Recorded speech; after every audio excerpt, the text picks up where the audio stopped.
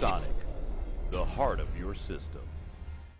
RYZEN 3000 is finally here. We can talk about the details without breaking the NDA, which is cool. Finally, we can get rid of some of the rumors, clarify a lot of details about RYZEN 3000. There's a lot of stuff going on, especially looking back at early 2019 when there were rumors that the CPU would hit 5 GHz, which is obviously not possible, which you should be able to judge right now just by looking at the leaks. You should be able to know that RYZEN 3000 is not going to do 5 GHz. I can spoiler it already. Before we get to it, I just want to address one video quickly. It's a video that AMD posted, I think 3-4 days ago. It was about the AMD Precision Boost Overdrive, where AMD was basically saying that the CPUs can now overclock themselves better depending what kind of mainboard you have. If you have a mainboard with a very strong VRM, then it can provide additional power to your CPU. It can overclock itself higher than previously. And then the guy, I think it was the technical marketing director of AMD, he was drawing a curve from 4.5 GHz like normal, and then 4.75 GHz afterwards, after it would overclock itself. And I'm sitting there thinking, why AMD? It's like you look into the comments and everybody is saying, oh my god, it would automatically overclock itself to 4.75, so we can overclock it to 5. Why do you do this? It's in the end, AMD is just disappointing customers. The CPUs are really solid, don't get me wrong, but saying or giving people the impression that the CPU would do automatically 4.75 overclocked and you can get more out of them is just completely wrong, because none of them will do those clocks. It's simply not possible. I tested over 10 CPUs myself, tested 3600X, 3800X, 3900X, 3950X. Obviously 16 core we cannot talk about yet. There is still an NDA on the 16 core, so unfortunately we cannot disclose that information, but for 6, 8 and 12 core is what I tested. I have information here. So looking at a 3600X, it's advertised with a maximum boost of 4.4, 3800X 4.5, 3900X with 4.6 maximum boost with XFR. When I tested my CPUs, the 3900X, the 12 core did a maximum of 4.5 and usually it only did 4.4. 3800X was advertised at 4.5 while it only hit 4.45 max and usually did 4.4. 3600X advertised with 4.4, hit 4.4 once, but usually did 4.3. The reason for that is that now AMD is advertising XFR clocks with like the absolute maximum possible. More is not possible. Comparing to RYZEN 2000, let's say a 2700X would overclock itself 100 MHz higher due to XFR than what it was advertised for. So with XFR you can get a higher boost on RYZEN 2000 than what was advertised. RYZEN 3000 is advertising the absolute maximum clock possible in theory, which usually doesn't happen. I tested this with AIOs, with air coolers, with custom water cooling where the CPU was not hitting more than 40 degrees Celsius. It never in any circumstance hit the maximum clock for the 12 core and for the 8 core, which is something, I mean, I can understand that it's kind of following the specs, that they're saying the specs would allow a maximum clock of this, but then they should also specify in which condition. Because this is kind of disappointing. You're thinking it should boost to 4.6, but it just maximum boosts to 4.5 and you're thinking why? What's the problem? I have a, I don't know, 400 euro motherboard, I have a 500 euro custom water cooling loop and it's still not boosting to the max. That's what you can expect from those CPUs. So don't go by the maximum advertised clock, because usually, or at least I think I had 12 CPUs, none of them would do the maximum advertised clock. Okay, so overclocking manually across all cores, all the CPUs I had were doing 4.2 to 4.3. Only one CPU would do 4.3 across all cores with a maximum voltage of 1.45, which is fairly high. Personally, I would recommend 1.35 to 1.4 volt maximum, because afterwards it doesn't really scale anymore. You overclock, or you give your CPU additional 50 millivolt and it will result in additional, I don't know, 25 megahertz. That's not worth it. Typically, maximum sweet spot is 1.35 to 1.4. Still, I tried it up to 1.45, maximum stable prime 95, 4.2 to 4.3. That's what you can expect from those CPUs. 5 gigahertz, unless you use liquid nitrogen, but even on liquid nitrogen I had CPUs that would not do 5G. I have to make that absolutely clear. So don't ever expect those CPUs to do 5G. That's absolutely far from anything that's possible. Now that we clarified the overclocking, we will talk about power and frequency scaling over temperature. I tested a 12-core AMD Ryzen 3000 with fixed voltage of 1.45 with a liquid nitrogen container, started at 50 degrees Celsius, cooled down in 10 degrees Celsius steps, and recorded the maximum possible frequency in Cinebench R15, while I also recorded the maximum power consumption. Looking at those numbers, we are starting at minus 140 degrees Celsius, which results in a power consumption of 116 watt in Cinebench R15 with a clock of 4850 megahertz.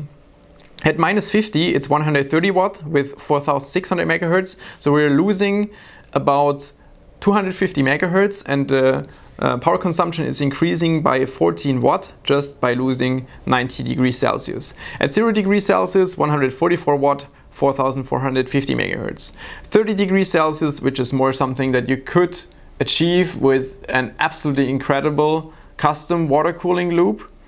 Then it's, or maybe a chiller, it's 157 watt and 4275 megahertz. At 50 degrees Celsius, which is more realistic with a normal custom water cooling loop, it's 175 watt and 4200 megahertz. And that's where you can kind of draw the conclusion from that by every 20 degrees Celsius lower temperature, you can overclock your CPU by an additional 50 to 100 megahertz. Also very interesting to see that you can go from 4.2 to 4.85 just by lowering the temperature. You're not increasing any voltages, not touching anything. It's pure temperature that will allow your CPU to clock 650 megahertz higher than before, which is also why we can reach those massive clocks of like 5.3 when we're overclocking with liquid nitrogen. If you find a CPU that can do minus 180 and you increase the CPU voltage to maybe 1.55, 1.6, that's the point where you can get something like 5.3, but that's also an absolutely golden CPU. A lot of CPUs I tested can only do 5 or 5.1 G even with liquid nitrogen. Now that we talked about all those basics, we will delete a Ryzen 5 3600. That's just a tradition. Whenever new videos are coming out for launches, I will always try to straight delete one of the new CPUs. That's why we will delete Ryzen 5 3600. It's basically because I have multiple of those, and from all the other chips I only have one, or some of them I already had to return, like the 12-core CPU. That's why, yeah, we only have the 6-core CPU right now for deleting, but whatever we find out, we should be able to directly transfer to all the other CPUs, at least the conclusion. For deleting, we will use the Delidded 2 with the additional tool of this and this, which is basically the AMD kit, which we developed for the AMD Ryzen 2000 APUs, which were not soldered, but for the Ryzen 3000 we already know that the CPUs are soldered. That's why I will also start with using a razor blade, cutting all the glue from the edge to release the pressure onto the PCB from the side. Essentially, we will push with a Delidded from the side, but all the force will go onto the PCB. I kind of want to lower the pressure or the force on the PCB a little bit. That's why we will cut the glue first, and then we will use pressure. We will not heat up the CPU this time. That's, or should not be necessary for deleting. Did that multiple times with soldered CPU. So that's what we're going to try now.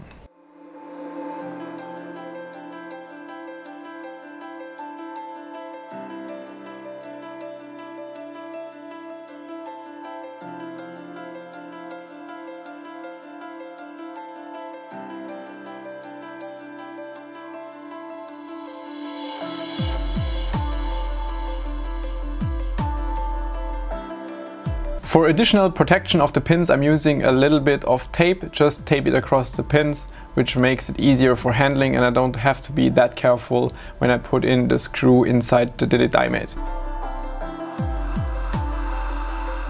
For the lidding itself, we make use of metal fatigue. basically means we're pushing the CPU into one direction by 1 to 2 millimeters. Then we take out the CPU out of the dilidimate and push it again from the opposite direction, and that's the procedure we do, repeated multiple times until the heat spreader comes off from the CPU.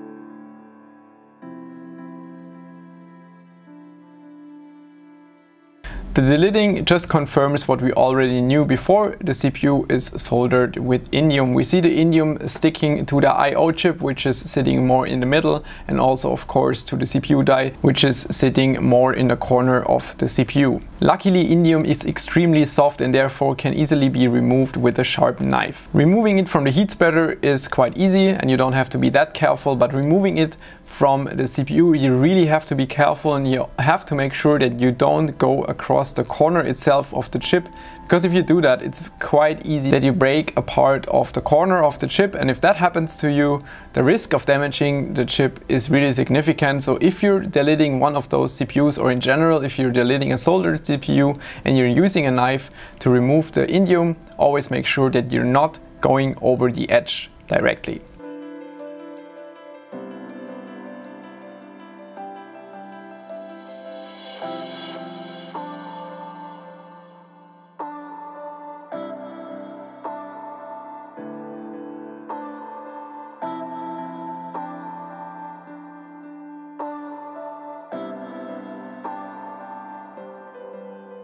Now we are preparing the dies of the RYZEN 3000 with conductor node liquid metal compound.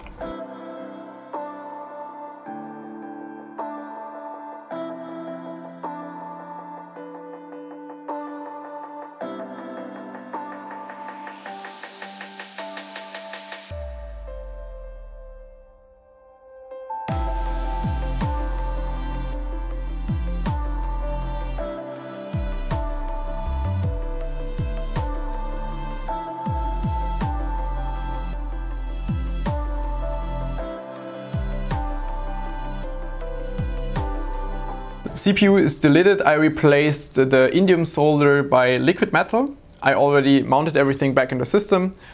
Heat spreader is back on the CPU. I mounted the Corsair AIO again, but the temperatures look really bad. I recorded the idle temperature previously. It was 32 to 34, typically just in Windows idle, but now it's like 60 degrees Celsius. For idle, that's just way too much, which indicates that the contact between the heat spreader and the CPU is bad. Which kind of makes sense. You know that there is this thick indium sheet, which is the solder sheet between your chip and the heat spreader. We removed this indium sheet, which is something like 0.5, maybe up to 1 millimeter. I didn't record it, but should be something in this direction. And the heat spreader is made to sit on the chip, while the solder sheet is in between. If we remove that, we still have this gap. The heat spreader cannot completely go down onto the chip because of the height difference. That's why we will now remove the heat spreader again and grind down the edges, or the edge of the heat spreader, and see if we can improve the temperature.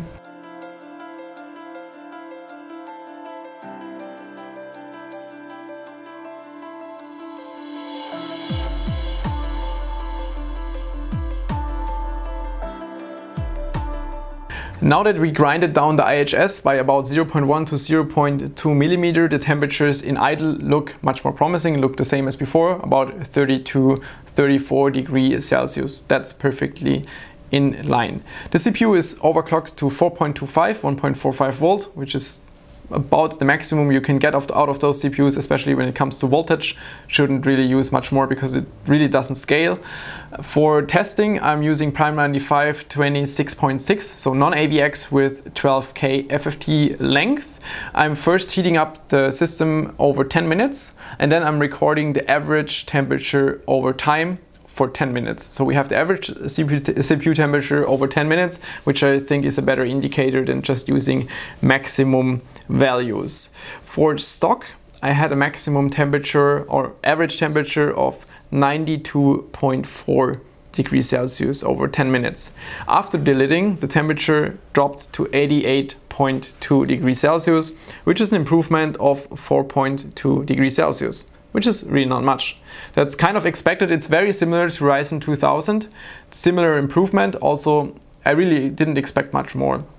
Soldering looked exactly the same, so why would it be different? And considering that when we just take a look back at the frequency power scaling on LN2, we know that we need like 20 degrees Celsius benefit for 50 to 75 megahertz.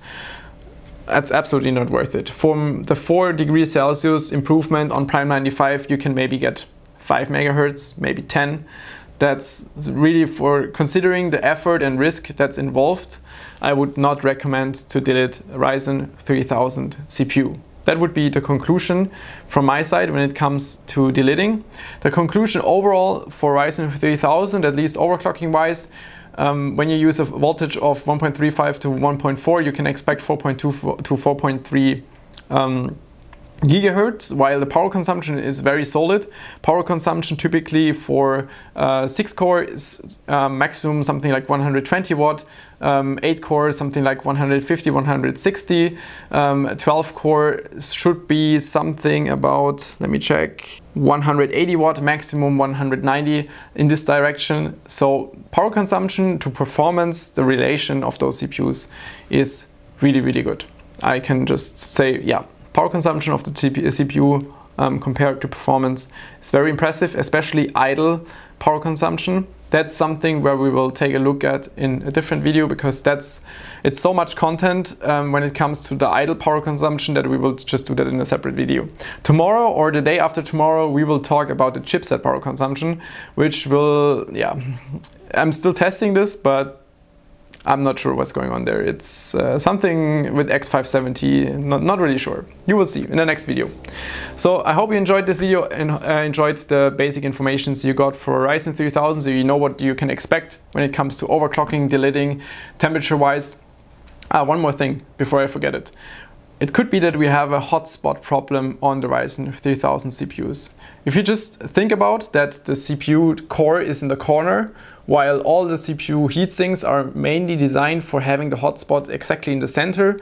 Just talking about AIOs or custom water cooling CPU coolers, they're all manufactured and designed for having the hotspot exactly in the center, while all the CPUs are now having it either in the corner if it's a single chiplet CPU, or when it's like a 12 core, it has those 2 chiplets, then it's just more shifted upwards to the middle of the CPU. I think maybe if we shift the cooler a little bit, or I don't know if there is a different cooler hot plate design, then there could be improvements in temperature, which I think would be possible, because for now the temperatures look really, really hot, which kind of makes sense. It's very high power density with 7 nanometers, 8 cores in this very small chiplet in the corner.